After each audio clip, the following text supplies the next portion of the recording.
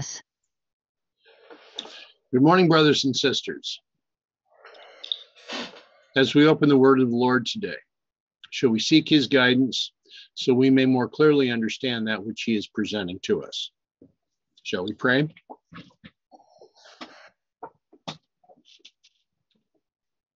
Loving Father, we thank you for this opportunity to assemble together. We thank you for this guidance that you are providing within the scripture of truth. We ask, Father, for your direction.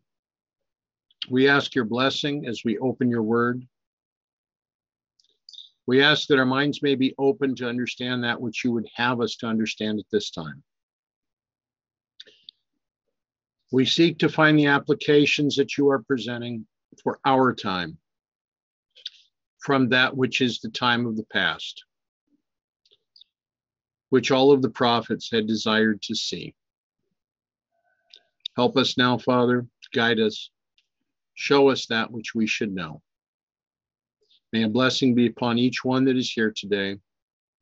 Help us to clearly understand that which you would want us to know. For this we thank you, for this we praise you. In Jesus' name, amen. So as we were covering yesterday, in Judges 2:8 and 2:9, we are again seeing the repetition of part of the end of the book of Joshua. So Joshua, the son of Nun, the servant of the Lord, died, being 110 years old. And they buried him in the border of the inheritance in Timnath Heres, or Timnath Serah, in the Mount of Ephraim on the north side of the hill Gaash.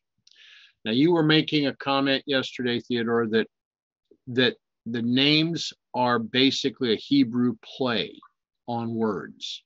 Yeah, so they take the son, Heres, and they just write it in reverse, because in Hebrew it's just an exact, so you got Samak, Resh, and Chet, or Chet, Resh, and Samak. So either way, so it's intentional, and Hebrew does these types of things all the time. So something there might have to do with, because it has to do with sun worship or something like that, that they choose to reverse it to be Sarah, okay, instead of Heres.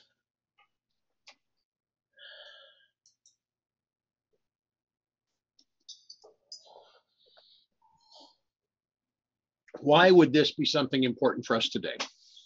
What would we see here? How can we see this? Okay, well, there's a number of things. One is just from a practical way of understanding the Hebrew mind.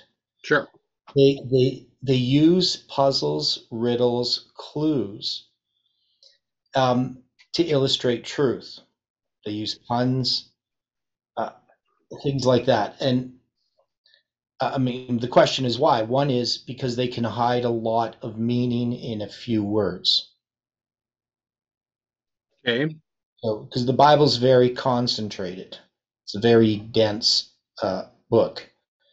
It doesn't have filler. And now some of these things, they would be recognized immediately by somebody who reads Hebrew, right? Obviously, the English translation, you're not going to notice this as readily. You're not going to see that Sarah is Heres backwards, especially when they put it as, sort of use different vowels and stuff. But so the city of the sun, and so it's understood that it's the city of the sun. Now Sarah means something different. I can't remember what it meant.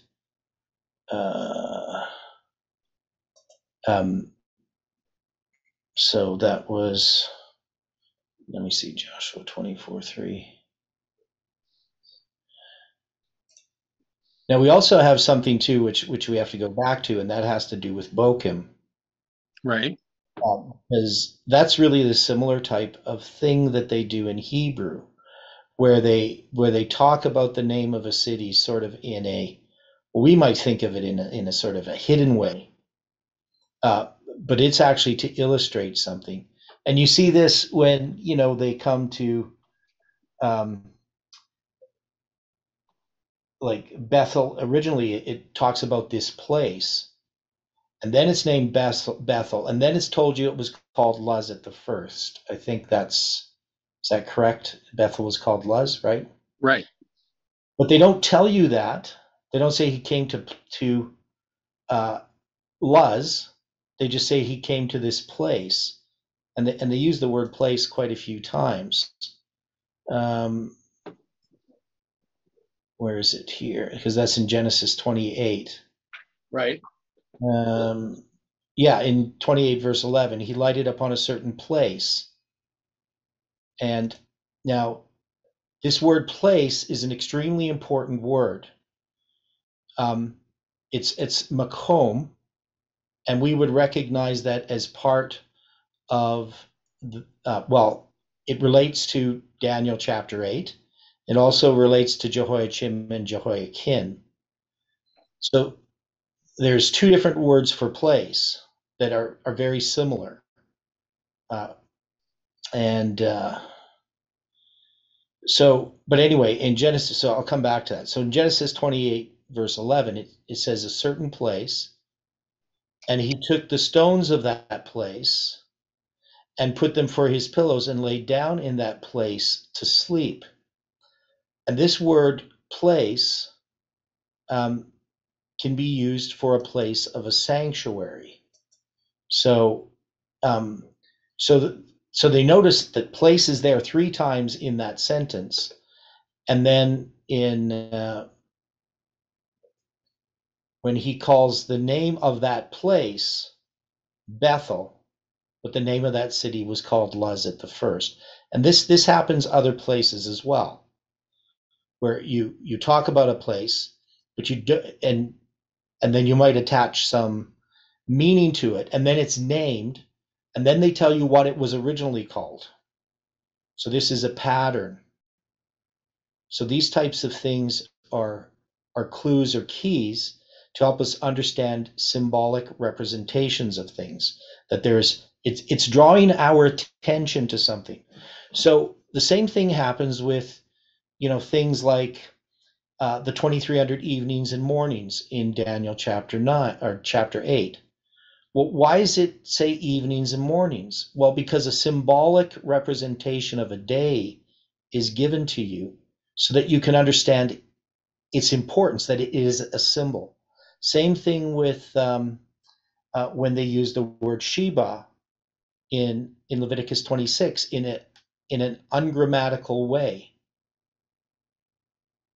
Yeah, so Sarah means superfluidity, redundancy, to stretch or extend. Okay, so these examples, these things in Hebrew that we don't really use, at least theologically in English, we might use them for humor. For the Hebrews, they're not about humor. They're to draw our attention to something. So I would say the fact that the place is not named its actual name, but called Bochim, in that part of Judges chapter 2 dealing with Bochim. And then also here you have Timnath Heres or Timnath Serah, knowing that they're the same place, but they're written differently. It's telling you something. What it is telling you specifically, the most important thing that it's telling you, or at least it's telling you that you need to look at it. Right. We need to examine it. Yeah, it's like highlighting something, right? That there's something here that's just not on the surface. That's meant for study. That's why it's done. And that it's a symbol. That there's a symbol attached to it. So that's kind of a long explanation, but it's not the longest explanation. Hopefully that helps. It makes sense. But it helps us in this regard that our attention is being called to this. It's not something for us to pass by. It's something for us to give consideration upon. Mm-hmm. So if we are to give consideration upon this, is this something that is then a symbol of something else for this movement, where this is being called upon for our consideration. Is this like a, shall we say, a stop sign telling us that we need a deeper understanding of what's being said? Well, yeah.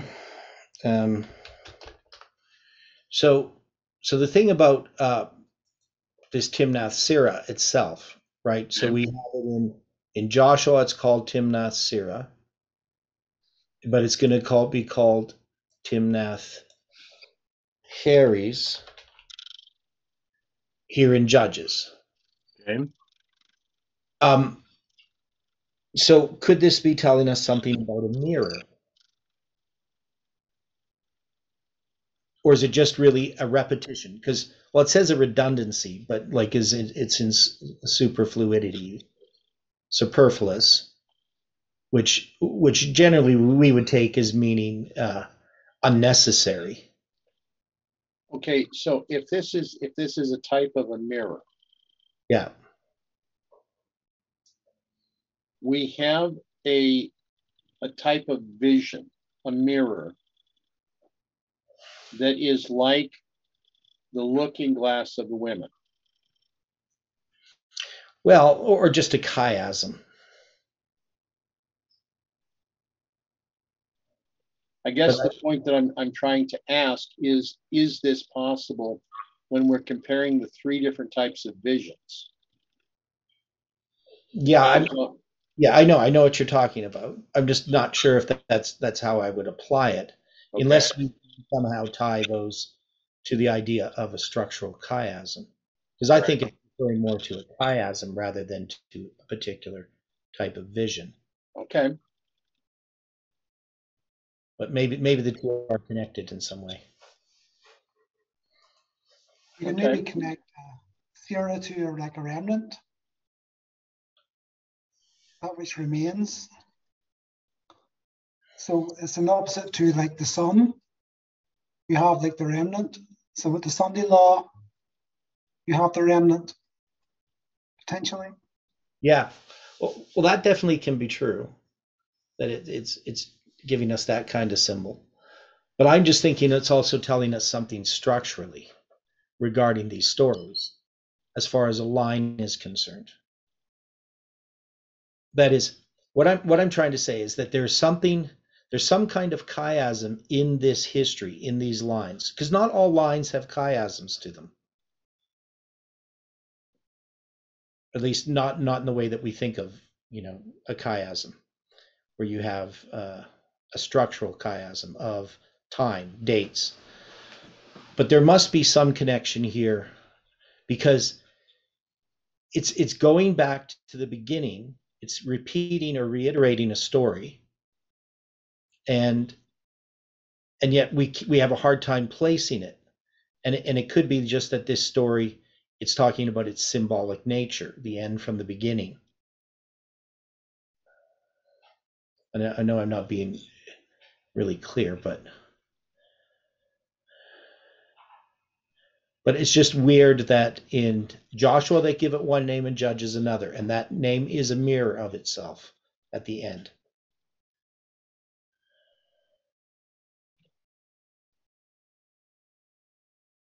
Since our goal is to try to place all of this on a line, mm-hmm,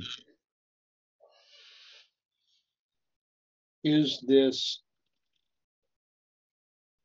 adding to or detracting from our main goal? Well, it would be adding to it, because every little bit of information adds to it. Okay. But that's the thing, is this is very complex, this whole section that we've been dealing with for a couple of months. It's not as straightforward as I would like this line to be, because it brings us, we have the line of Joshua, which is very complex in and of itself, but now we get the story of Judges sort of intermingled even at the beginning of the Judges, it's going back to stories much earlier in the time of Joshua. And then at the end of the Judges, it goes back to stories at the beginning of Judges. Right. So there's something about the structure of these stories. There's something about the names of Timnath Serah, or Harry's, which is telling us information about the structure of these lines. Now, to somebody looking on who doesn't know anything about our movement, they would just think we're kind of talking gobbledygook. That we don't really, it would be just sort of hidden to them. They wouldn't know what we mean about these mirrors and these lines. But to me, this all exists in the context of Leviticus 26. Because we know that, and we have the story here, and this goes back to Bethel and Gilgal, which has still some puzzles that we haven't solved yet, that we kind of have to bring together. So we know if Bochim is Bethel, we know that Bethel is the house of God. Now, Gilgal is where the sanctuary is going to be, and then the sanctuary is going to be moved to where? Shiloh. Yeah, to Shiloh. So we have Shiloh, which is where the sanctuary is. We have Bethel, which is the house of God, which is this. Bethel's tied up with all these different stories that ties them together. And that's one thing we find about locations, is that they do tie stories together. So when something happens at a location and something else happens at that location and something later happens at that location, we can see that they're going to be illustrating parallel lines. Correct? Right. Yeah. So this angel of the Lord, or Christ, coming and going from Gilgal to Bethel, which we're going to see that Bochim is Bethel, becomes really important, especially in the context of he's going to talk about the 7 times. I swear unto your fathers, and said, I will never break my covenant with you. So that swear is the word shava, which means to repeat declaration 7 times. Right? It's an oath. So the 7 times oath is tied up here. And we just haven't put it all together yet. Right. So I know I threw a bunch of ideas there. The idea of this word place, or makom. So when you go to the Kings, right? So let me see if I can find this here. So you're going to have, so you have Jehoiakim. Do you want to share your screen? Well, yeah, I'll share my screen here. So just dealing with this word place and the significance of this. So here you have Jehoiakim, and this is my Bible here. I got to make this bigger. Just hang on. Now you'll see that there is these words here, Yehovah, and this other word, kum. Now, kum means place, but it also means, like they'll have here, to rise. We'll often say it has to build up or stir up or strengthen. It's got all these different meanings, but it's related to the word place, because a place is where something is built up. So you're going to pitch something or build it up, and then the other one is Jehoiachin. Jehoiachin. So you're going to have, where is this here? That's Zephaniah, Zedekiah. Okay, so we're going to go here. And so Jehoiachin, you'll see, again, he's going to have this other word, though, which is kun. So kun and kom, they're spelled differently, but they both mean the same thing.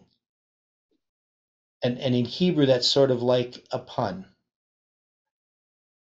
And then when we go to Daniel chapter 8, and where it talks about the place of his sanctuary was cast down, it's got this word makom. So what they did is they put a mem in front of this word kon, right? So this is an established place, a fixed place, or a foundation, right? So when we go back to this, that was in, I can't remember which verse I was in. Find it here. That was in Genesis. So it was like 28 or something. 28:11. Yeah. Yeah. So Jacob, and he comes to this place. You'll see that's the word makom. Now makom, which is, it's a mem and it's a kof, a vav and another mem, right? So those are the Hebrew letters. That's going to be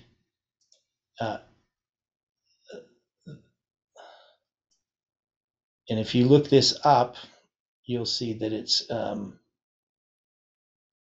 I'll just find some verses. There's lots of different verses that use it.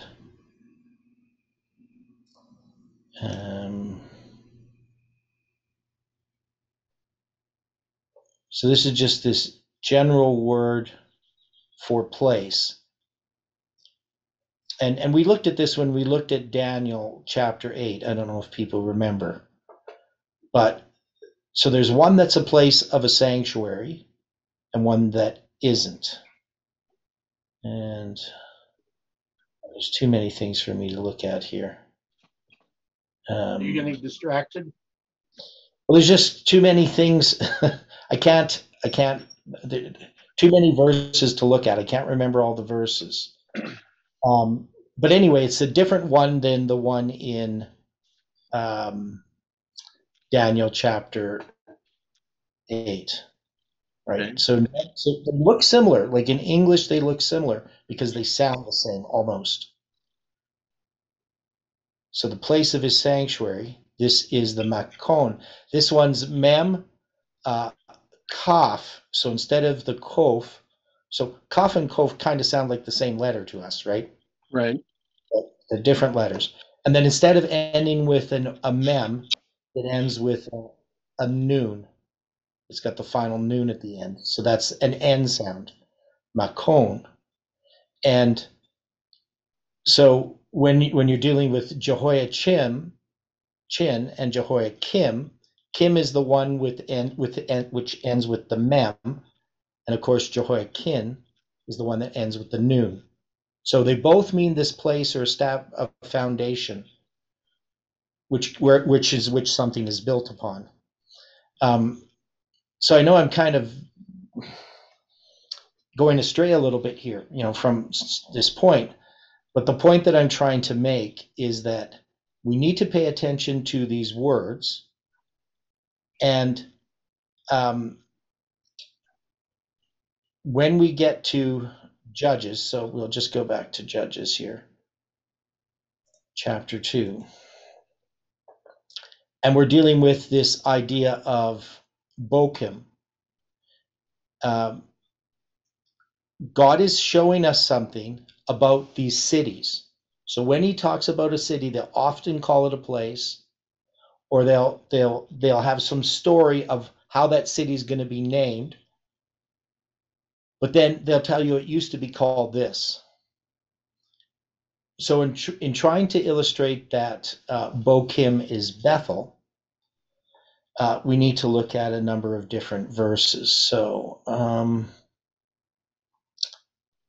and I don't have these all set up, but okay, so we know Gilgal is a wheel, right? All right.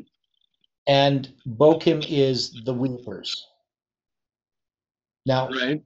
And then Bethel, of course, is the house of God, right? So we got different names. So that's what I got to do. Okay, so we go back to Bethel. That's what we need to do. I know this is a little bit of a study. So when we go back to Bethel, Bethel is first mentioned in Genesis chapter 12, right? And this is Abram, and he removed from hence unto the mountain on the east of Bethel. Now, the question is, when is Bethel named? When is it named Bethel?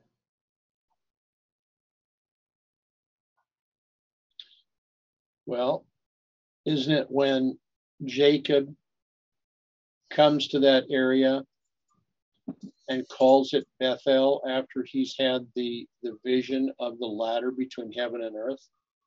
Right. So, but here it's being called Bethel in Genesis chapter 12 before it's named Bethel. Right? Right. That? Okay. So this is actually Luz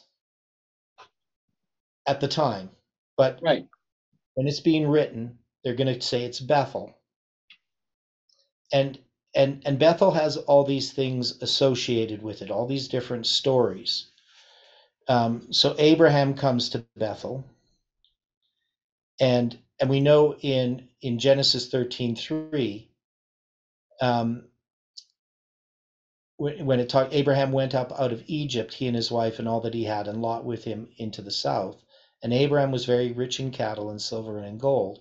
And he went on his journeys from the south, even to Bethel, unto the place where his tent had been at the beginning between Bethel and Ai, unto the place of the altar which he had made there at the first. And there Abraham called on the name of the Lord. So it's still not called Bethel, but they're calling it Bethel. Right? So it's going to be called Bethel in Genesis 28:19.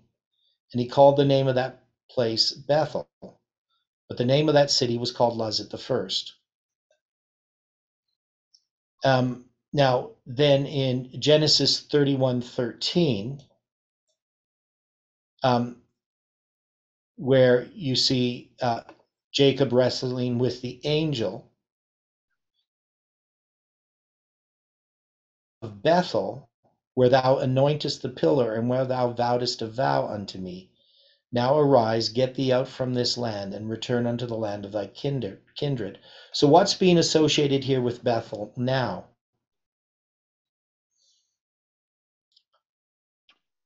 The place of the kindred.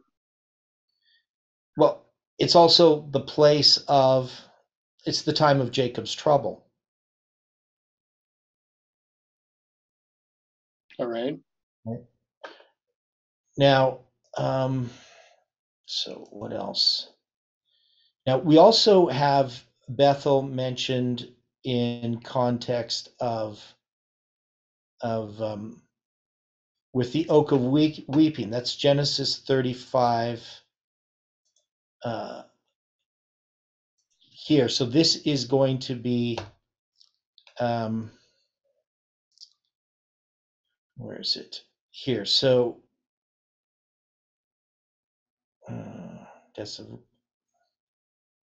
okay, so remember, you're going to have, and they journeyed from Bethel and there was but a little way to come to Ephrath, and Rachel travailed, and she had hard labor. And it came to pass when she was in hard labor that the midwife said unto her, Fear not, thou shalt have this son also. And it came to pass, as her soul was in departing, for she died, that she called his name Benoni, son of my sorrow. But his father called him Benjamin. And Rachel died and was buried in the way of Ephrath, which is Bethlehem. And so there's something here in this story. And so there you have Bethel mentioned. And then we have, I probably should have written this all out. I went through it before.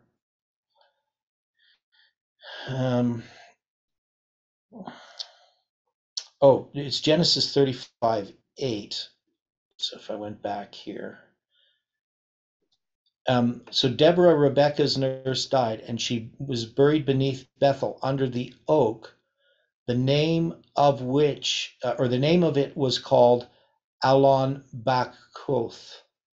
So that is the oak of weeping, right? So it, let me see here, right? The oak of weeping.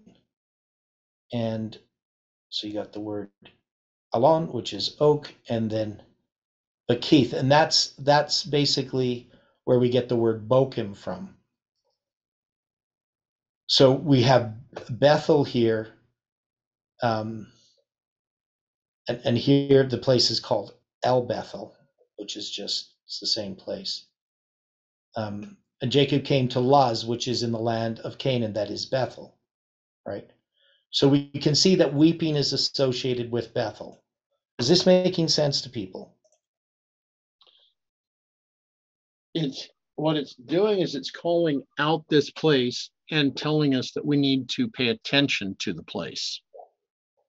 Yeah. Now, Amos 4:4 is probably a little more explicit in this sense of connecting Bethel. Now, because remember, Bokim is only mentioned in that one place in Judges. Right. So we don't have Bokim mentioned per se. In Amos 4:4, it says, "Come to Bethel and transgress. At Gilgal, multiply transgression." So here you have Bethel and Gilgal connected, and you're going to see other places where they're connected as well. So the idea that Christ comes from Gilgal and goes to Bethel makes sense. To go to some place that's never been known of and never mentioned again doesn't really make sense. But we can see there's this association between these two places.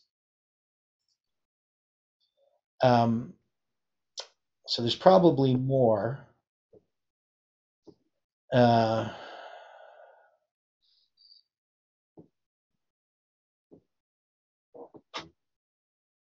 Yeah, so you have other places where Bethel and Gilgal are mentioned together.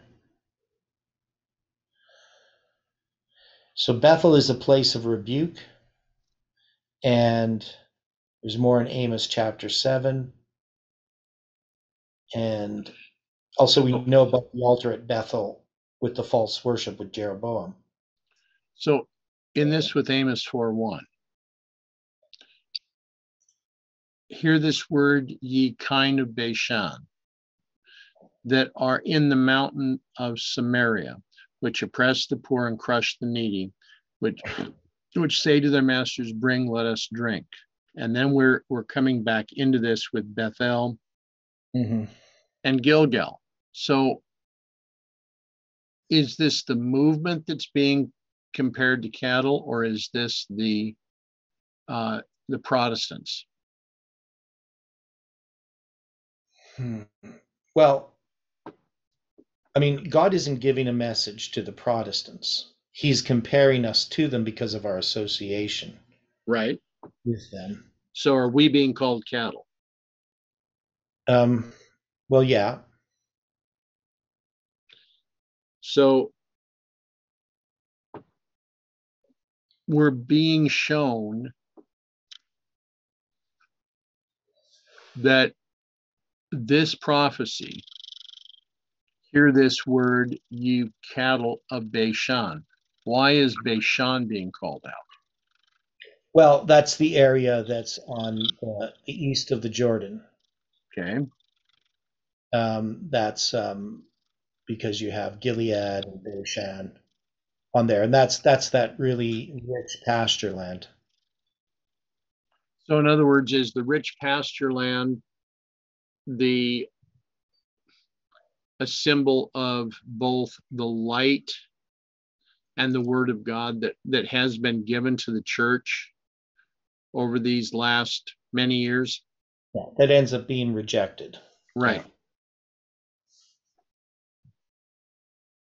Yeah, because God has blessed his people, but they continue to transgress.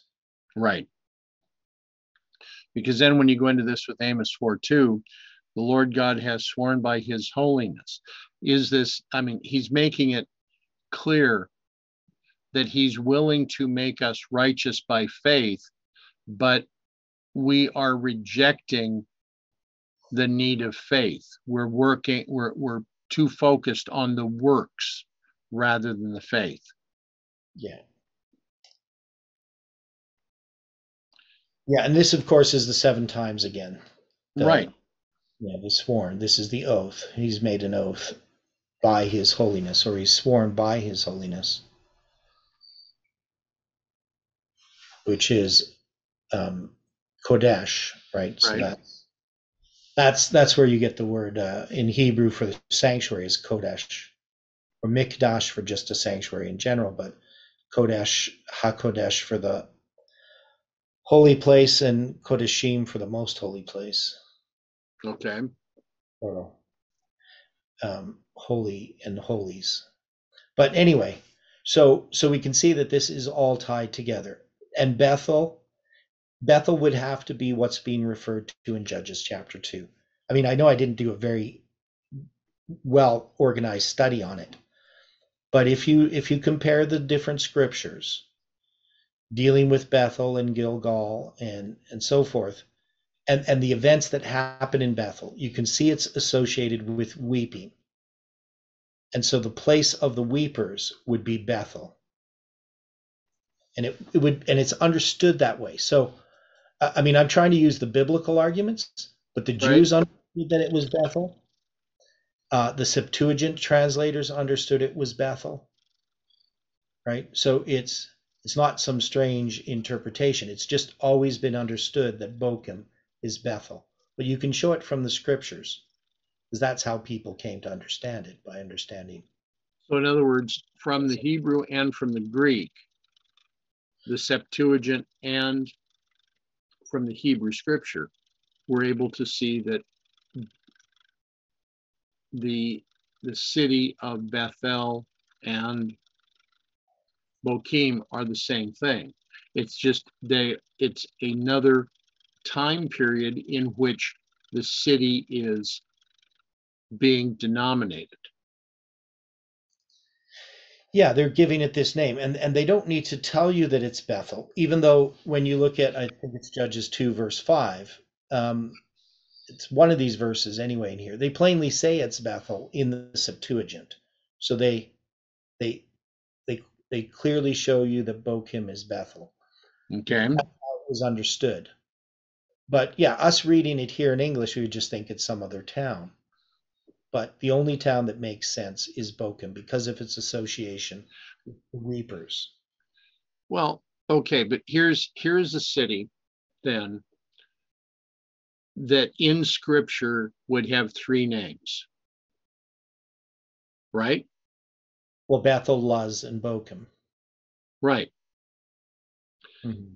But when we are applying this as a time period, you have Luz before the conquest of the promised land. Well, Luz before Jacob. So Jacob changes it to Bethel. Okay. Jacob being would we say he is a symbol of the first and second angel's messages? Well, the way that we looked at Jacob, Abraham, Isaac, and Jacob in that line represented the third angel's message. Okay. And Joseph represents the fourth. Okay. So we had done that. So the point being is that Bochim is that for our time, the representation of the judgment under the fourth angel's message. Yeah. So the way that I'm looking at this is that because there's a whole bunch of things in this story that tells us this is a repeat of history. Right. Well, that's the argument that I'm trying to make, is that in Judges chapter 1 and 2, they're going to repeat these stories, illustrating a repeat of history. And you have Timnath Serah, and Timnath Heres, right, which is showing you this mirror. And so we would need to understand that this is illustrating a repeat of history like we have in our time. If we would look at the story of Joshua as parallel to the history of the Millerites, then this story of the Judges is showing that there's this repeat of history, but then this failure. It's the failed reform line at the end of a reform line. Right. And so the history of the Judges is illustrating the history of Adventism. But it's also illustrating the history of Adventism up to and including our history, which is a repeat of history.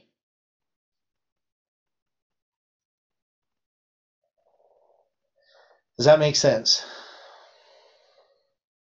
It's logical. I mean, all these histories are illustrating our time. So, I mean, it's simple just to say this story here we can apply now. But the question is, how do we apply it?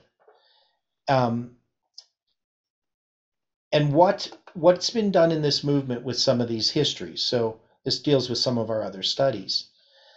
But when we look at, we're repeating Millerite history. So we have these lines, these waymarks. We say, well, at 9/11, or at 1989, the first angel arrived. 9/11, it was empowered with the fourth angel, and then we're going to have the third angel's message arrive. Just a very simple thing. Let's say at the Sunday Law. So we have these waymarks, but the problem that we have in our time is the same problem we have in looking at the past, in that these illustrations overlap. You zoom into a waymark, you have a reform line. That is, God is using a three-step testing prophetic message to develop and demonstrate two classes of worshipers. And that's always seen in these histories.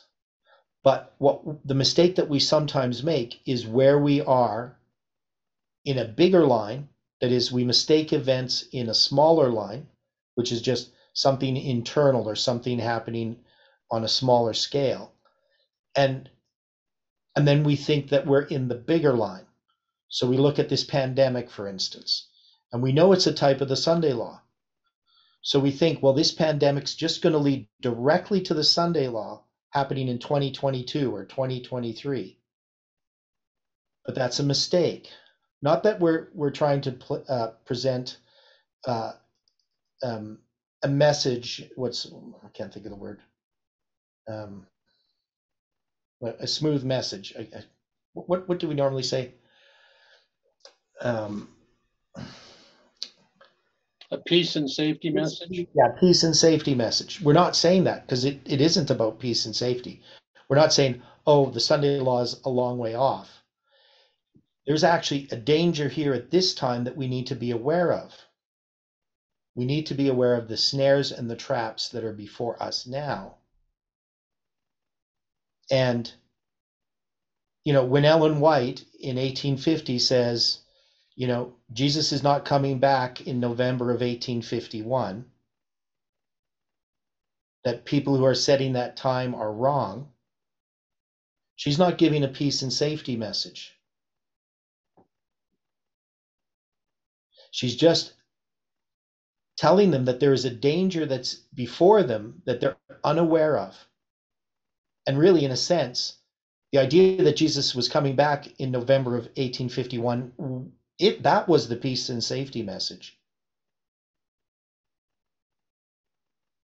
So why would saying a Sunday Law is going to happen imminently, why would that be a peace and safety message now?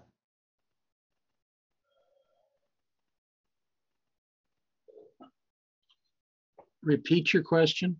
So if somebody was saying a Sunday Law is imminent, right, and Trump's going to be reelected and all these things, why would that be a peace and safety message now? Because it's applying what the world wants to see and trying to make it a prophetic portion of the message rather than truly looking at this as Scripture is presenting it. Yeah, so as Iran says, we're skipping over a lot of events that have to happen in connection with the Sunday Law, and especially internal events. That is, people don't want to face the problem that exists within this movement, because the problems that exist within this movement are the problems that exist within ourselves. Right. And just saying, well, there's a Sunday Law coming, we must be ready for it. I mean, we're the people who know about it. We're the ones that are safe. That's a peace and safety message. It's like the disciples saying, you know, Jesus is just going to overthrow the Romans. That's a peace and safety message. To know that they're going to have to go through persecution over a long period of time and have to build up this church, that's a job. That's a lot of work. Those are trials that are ahead. Right. For many people, just the idea that Jesus is going to come back and the Sunday law is going to come, and we're just going to be safe because God's going to take care of us. And yet we haven't dealt with the root problem of sin in our lives. And that's obvious because of the problems that exist within the movement. This is more a message of warning rather than a peace and safety message, to say that we have a lot of work to do. People don't want to hear that. They just want it all to be over. So taking Judges chapter 2, because I mean we've moved on past this already, but this section here, verses 1 to 5, how do we then apply this to this movement now?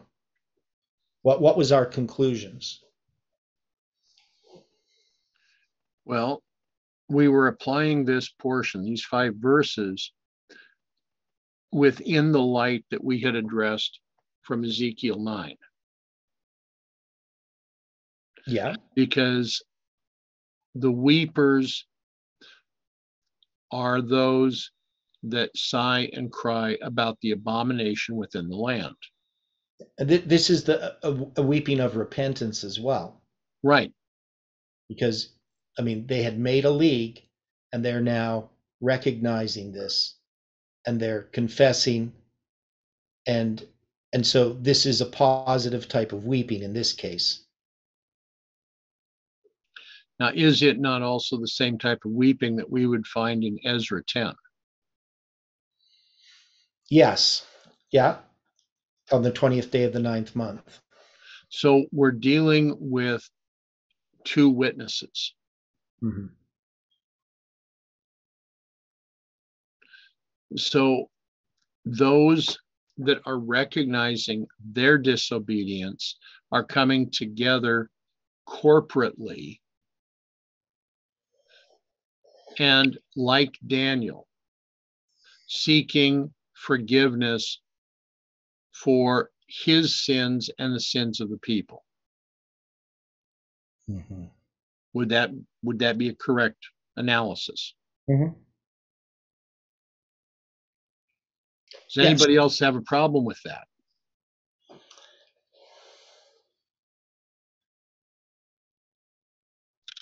That again? Okay. On this situation, as we have been comparing these first 5 verses of Judges 2 with Ezra 10 and with Ezekiel 9, do you have a problem with these application, with these witnesses, that this is to show us our need for our seeking and repentance before God for ourselves and for the people? Similar to what Daniel had done. No, I think there's a connection. Okay. See, the thing that I have the most problem with, not just now, but in this movement for a long time, ever since I've been in it, is we're no different than the church. Right. That is, we're rich and increased with goods. Yes. I think we have need of nothing. We look down on other people because we're the ones in the know. And we expect to become God's people, this powerful group that's going to proclaim this message. And we're unconverted. We haven't even demonstrated amongst ourselves that we have any kind of humility. We can easily point out that somebody else is at fault. that person is a problem. But we can't easily see that we're the problem. And how can you expect a group of people like that to accomplish the work that God is asking us to accomplish? I just don't see that it's possible. Right? July 18th didn't work in us repentance. It didn't have brother and brother confessing their sins one to another. We never had an upper room experience at any time that I know of in this movement. Right. And yet we expect that we're going to have this looking glass vision. We're going to have this revelation of Christ when all our movement is a revelation of man. It's a revelation of human nature. It's a textbook example of exactly what you see in the book of Judges, of the condition of man. It's not a textbook example of Christ.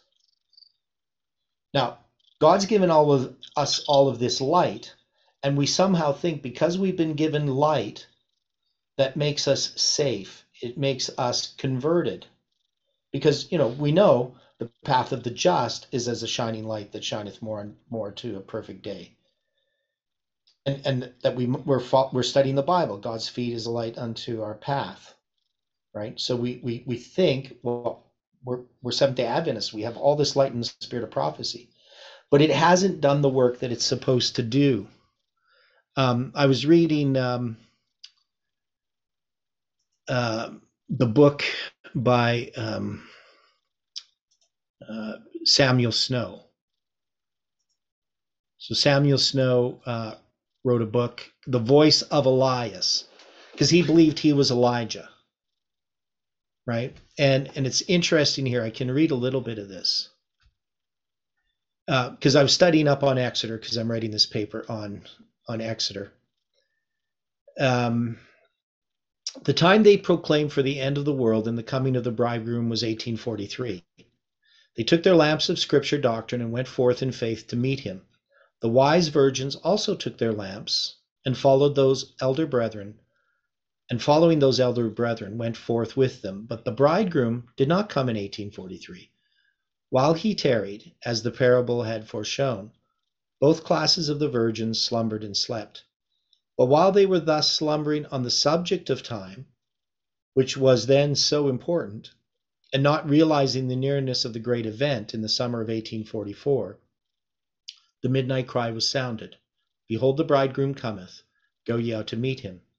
And then he asked this question, and he ended up going in this wrong course.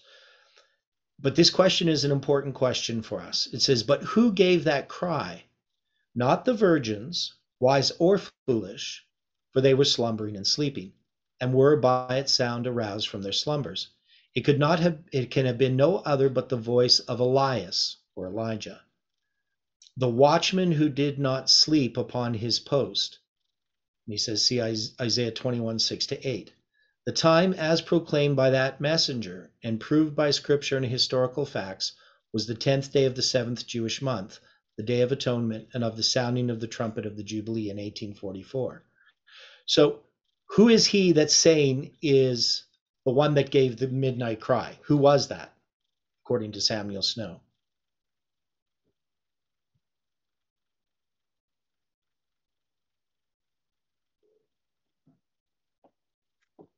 Who's he saying? Who gave the midnight cry? He says it wasn't the virgins, foolish or wise. So wasn't it Samuel Snow himself who gave the midnight cry? Wouldn't it have to be? Yeah. So he's saying he's Elijah. And of course, he went into all kinds of errors because of it. Now, isn't our movement Samuel Snow? Yes. Because it's not a person. And has our movement done the same as Snow? Yes. Okay. So we have this dichotomy, this problem too that exists because of it. Because we know this movement has been given a message. Samuel Snow was given a message. But that message doesn't save him. And this movement has been given a message. And we trust just because the fact that God gave us light that we must be saved. But the movement, FFA, ends. It's very similar to Samuel Snow in its actions. And we always tried to, I didn't say we always, but there are people who kept wanting to be Snow. And I would say to them, why would you want to be Samuel Snow? He falls away. And can't we see that the movement has fallen away?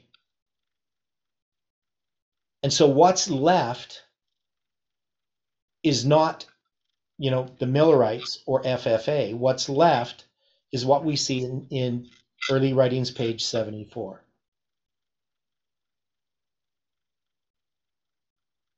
A very scattered flock. Yeah, a scattered flock that God then is going to use. He's not going to use the great men, right? No, he can't. use FFA, right? FFA has done its work. Samuel Right. Snow has done his work, but it's given to someone else. Many people want to hold on to, and I'm not, because the truth, Ellen White agrees with the Midnight Cry. It's not like she rejects it. But isn't it only the ones who become Seventh-day Adventists who fully understand the Midnight Cry? I would think so. And people like Snow, he ends up really rejecting much of the truths that came through the Millerite movement. And that's true of FFA.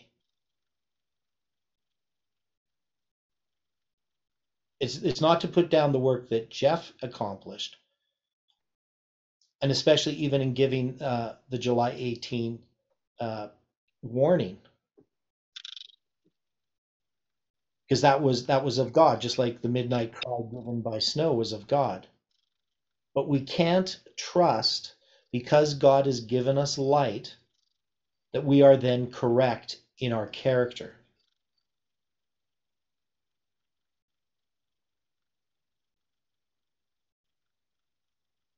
God led the people of Israel out of Egypt, through the Red Sea. He brought them through the wilderness. He brought them through the Jordan. He conquered the country for them, with obviously them cooperating with God. But he provided deliverance, and they go into darkness.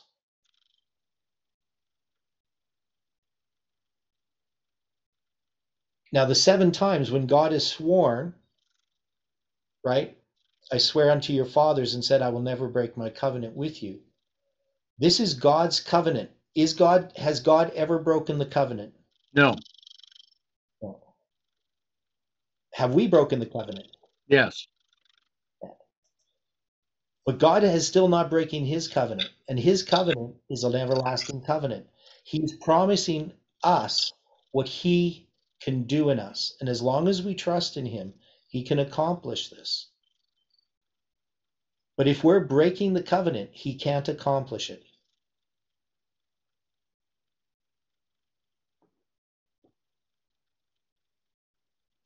So it's a little bit of a rant there, but hopefully that's helpful. It's not a rant. It's Okay. but what it is, it's laying some things out very bluntly. Okay, which is what I call a rant. But anyway, so we got through. So I think we understand where we are now. That we are just before the Sunday law, and there are those that are sighing and crying. And it's not just about what's being done in other people. It has to be for our own sins. Yes. We have to be like Daniel, where he's confessing his sins, even though we don't know any sins that Daniel did. But he still sees the sins of his people as himself, because he recognizes his human nature. He doesn't separate himself and distinguish himself from those that need to confess their sins. He feels it all as if it is his own sin, just as Christ did.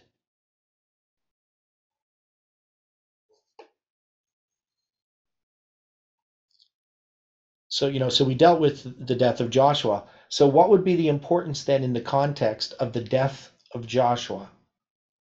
What is his death symbolizing here in this story?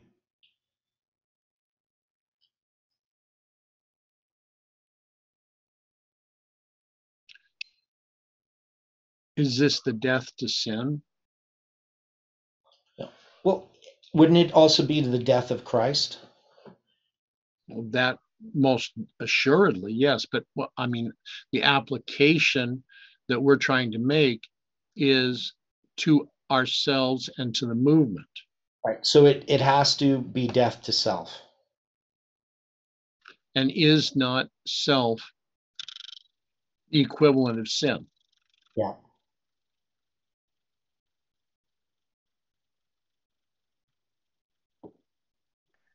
We'd also see a connection with Joseph. Okay, how? Well, Joseph died when he was 110, and then that's the same age as Joshua. Right. In the 430-year period from when Abram left Haran to the Exodus, right, midway in that there's 215 years, and that's when Joseph was 39.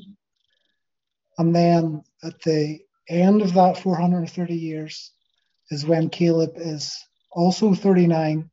Now, we don't know Joshua's age, but Joshua is very much connected with Caleb. Mm-hmm. So from each of them, from 215 years, you have Joseph going on to live to 110.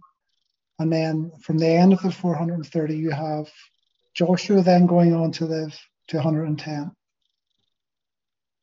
Yeah, and of course we have the burial of the bones of Joseph, and that's in the book of Joshua. What is that? The last bit of that? Joshua's death and burial. When it's mentioned there, you have Joseph mentioned as well. Right. So,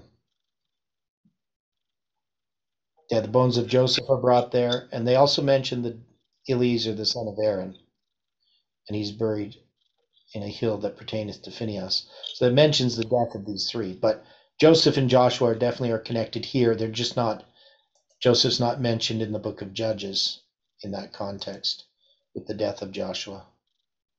But it's intriguing the way that Stephen presented that and the way that you just presented it because of the connections between Joshua and Joseph both.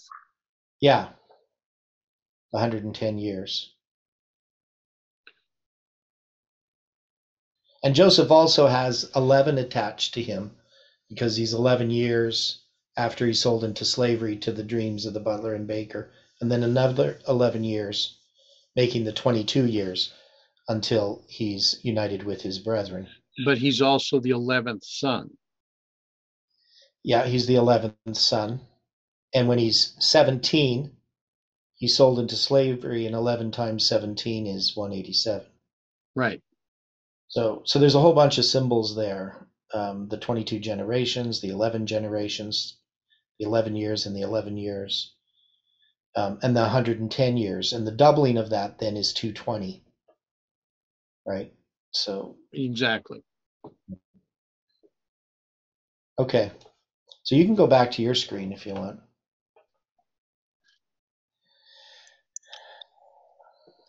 Okay, the question is asked in the chat. Could Bochum also be connected with Matthew 23:37-39?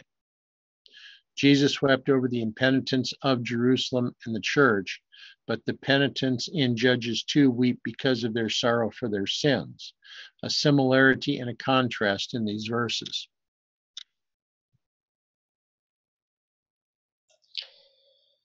Yeah. Well, one of the things about Jesus' lamentation of Jerusalem is the doubling. Right. Right. And the mention of the house, of course, that's Beth.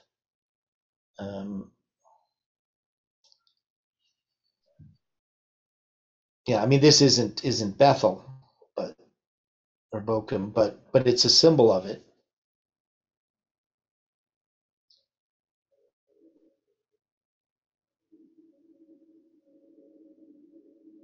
Okay.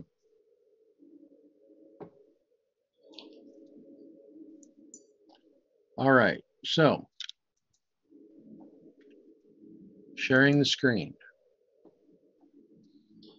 So as we have gone through these verses on review, we now come to this verse, Judges 2, verse 10. And also all that generation were gathered unto their fathers. There arose another generation after them, which knew not the Lord, nor yet the works which he had done for Israel. So as the translators compared this, it's interesting to see the definitions of knew not the Lord. It began with Exodus 5, verse 2. And Pharaoh said, who is the Lord that I should obey his voice to let Israel go? I know not the Lord, neither will I let Israel go.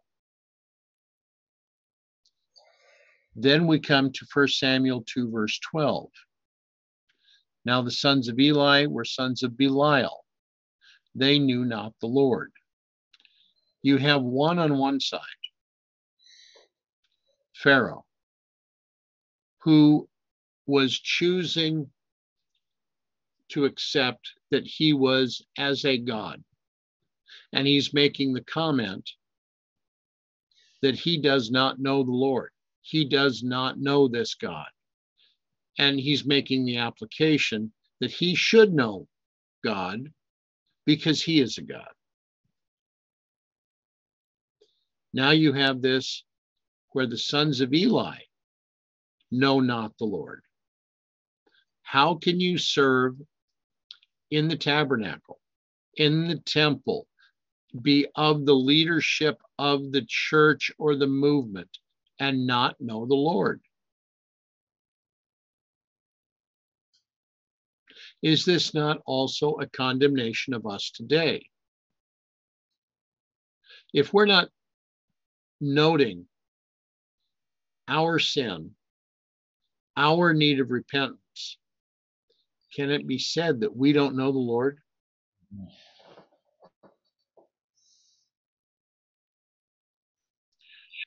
First Chronicles 28, verse 9.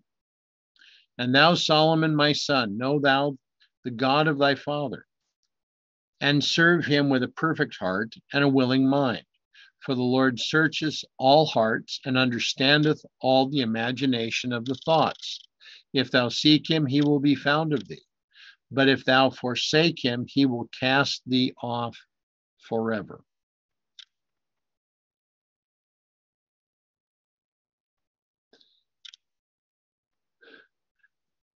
In establishing righteousness by faith, in coming to an understanding of righteousness by faith,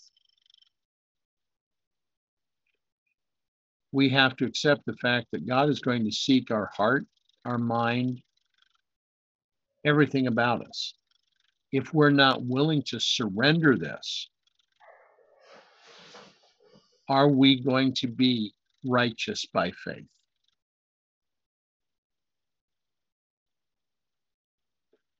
Jeremiah 9:3. And they bend their tongues like their bow for lies, but they are not valiant for truth upon the earth. For they proceed from evil to evil, and they know not me, saith the Lord. Along with Jeremiah 22:16. He judged the cause of the poor and the needy. Then it was well with him.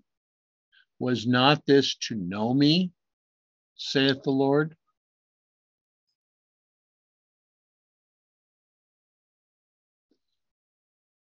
Galatians 4, verse 8. Howbeit then, when you know not God, ye did service unto them which by nature are no gods.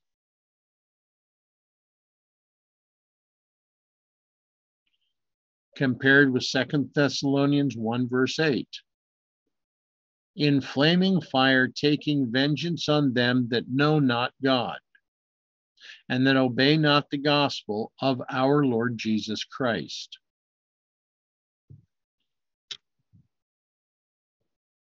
So in this, in flaming fire, taking vengeance on them that know not God. Is this not a reference to those that reject the messages of Revelation 14 and of Revelation 18?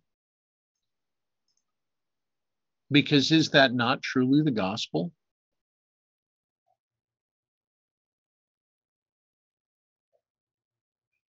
And the final verse, Titus 1:16, they profess that they know God, but in works they deny him, being abominable and disobedient, and unto every good work reprobate.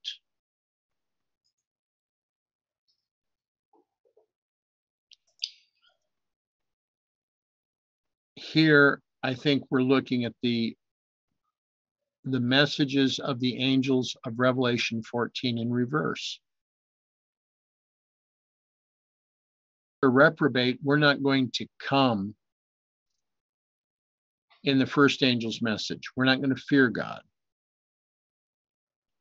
If we're disobedient, we're not going to give glory to him.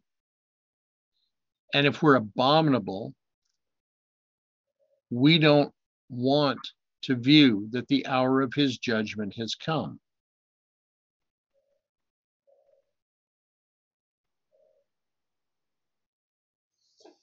Any thoughts or questions? Any comment?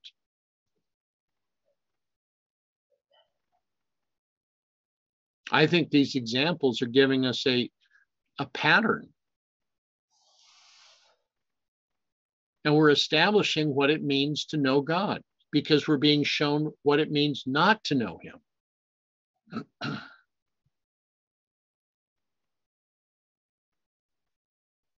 Good point.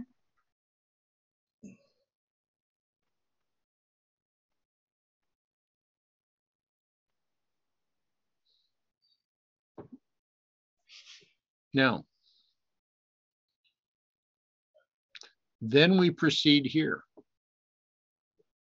And the children of Israel did evil in the sight of the Lord, and they served Baalim. Here we're being told that they did not know God. This second generation did not know God. And they forsook the Lord God of their fathers, which brought them out of the land of Egypt, and followed other gods, of the gods of the people that were round about them, and bowed themselves unto them, and provoked the Lord to anger. And they forsook the Lord, and served Baal and Ashtaroth.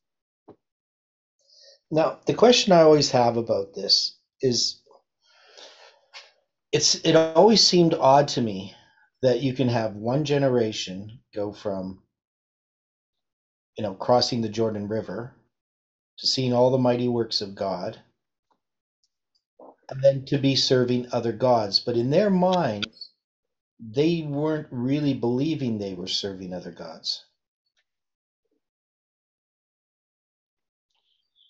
Well, okay. Do we have another example of this exact thing happening? Well, a couple of examples. The making of the golden calves. And also Dan and Bethel. I was thinking more of those that did not see 1840. Oh, okay. More modern. And by the death of Ellen White, they were setting aside anything and everything having to do with biblical prophecy. Yeah, and 1888, even, they would have crucified Christ if he had been there. Exactly. So when we look at the story and we see, well, Baal and Ashtaroth, we just think that this is just a complete rebellion. They just say, oh, we don't really believe Jehovah, and we're just going to follow these other gods. But it's a gradual thing that happens. and it's manifested by human nature in that they're going to have idols. But they're just going to believe those idols represent God, right? It's not just that they're joining another religion in their minds. At least that's the way that I see it. Because I just don't think you could just do a wholesale switch like that in one generation. No, but you can begin to abandon exactly what God has said, because by that second generation, had they not already entered into a league and allowed a league with the nations that were around them, the very people that they were to drive out? Yeah. So when we begin on a path, when we are diverting from the path that God sets before us, one step on that path is turning our back upon God. Mm-hmm. It's actually just one small step, right? Yes. One very small step. So people can believe that they can imagine that they're believing the truth and serving God. And just because they don't bow down to idols, they don't realize they're serving Baal and Ashtoreth instead. Do you think that W.W. Prescott believed he was bowing down to an idol when he decided to write the Doctrine of Christ? No, he believed he was being progressive and that he was going to put the message in a proper format so that they could have the world accept the truth. Do you think that, like Ellen White's way of, he didn't like the great controversy.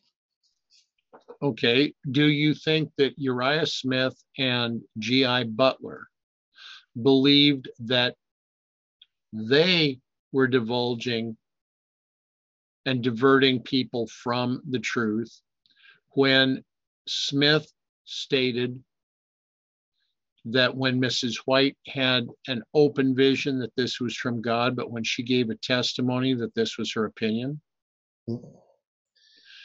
Was G.I. Butler believing that he was diverging people's worship of God when he stated in writing that there were portions of the Bible that were not important?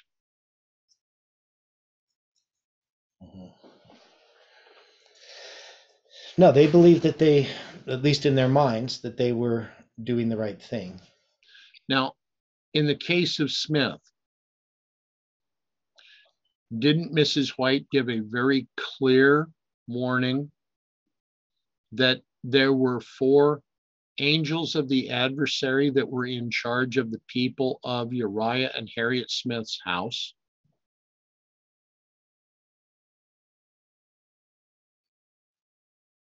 Well, I mean, with the work that G.I. Butler had done as far as undermining the spirit of prophecy, that could just be Ellen White's opinion.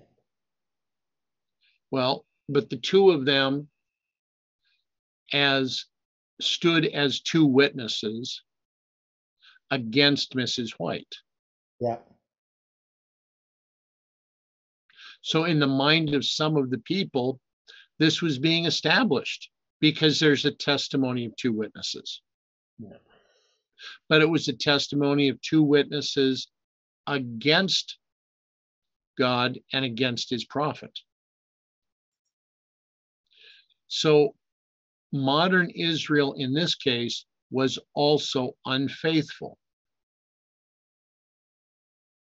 because this would have been the same thing as the children of Israel did evil in the sight of the Lord and served Balaam. Mm-hmm. Uriah Smith was not of the movement in 1844. Mm-hmm. This was a man that in 1844 was 12 years old.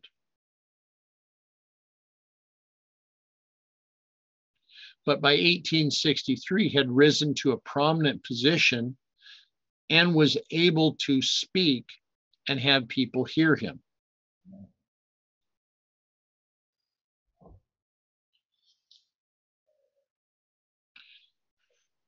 Our situation right now, we cannot be seen as having forsaken the Lord God of our fathers, because we have been brought out of not just Egypt, but we have been brought away from the teachings of Babylon. When right now we are dealing with a church that many of us are very familiar with, where we've accepted truths that were being put out from the Bible. But that church is now accepting spiritual formation, a Jesuit teaching. We are seeing it in the fourth generation accepting idols of those nations around us. And we have to make the decision, what idols are we going to cast out of our lives? And what representation, what testimony are we going to be giving to those that we know around us that have accepted these idols? For is that not truly sighing and crying for the abomination in the land?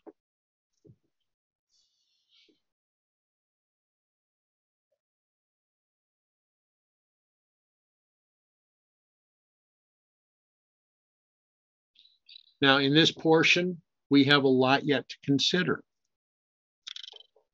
Our time for today is very short. We have less than 2 minutes. Any other thoughts or comments at this point?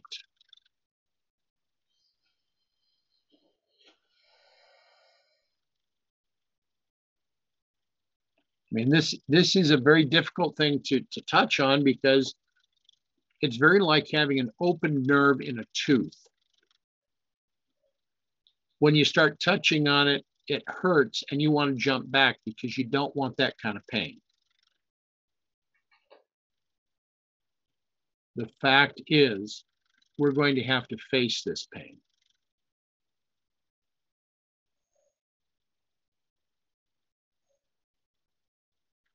So any other comments or questions at this point?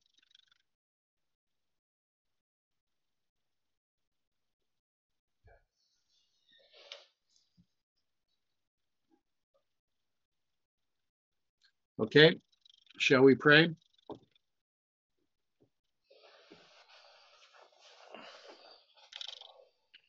Gracious Father, we come before you as did Daniel.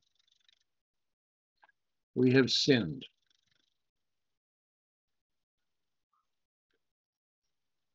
We have turned our face away when we should not. We need you so that as we walk, we may walk according to the path that you would have us to walk within. We need your guidance. We need you to show us where we have sinned, where we have gone wrong, because there are many of these sins that we do not recognize. We have buried them so deep that we need you to help us uncover them. Guide us today, Father. Be with us in all of this. Help us to return so that we may more clearly understand that which we need to do, and that work that you would have us to perform at this time in Earth's history. For this, Father, we thank you. For this, we praise you. In the name of Jesus, amen. Amen.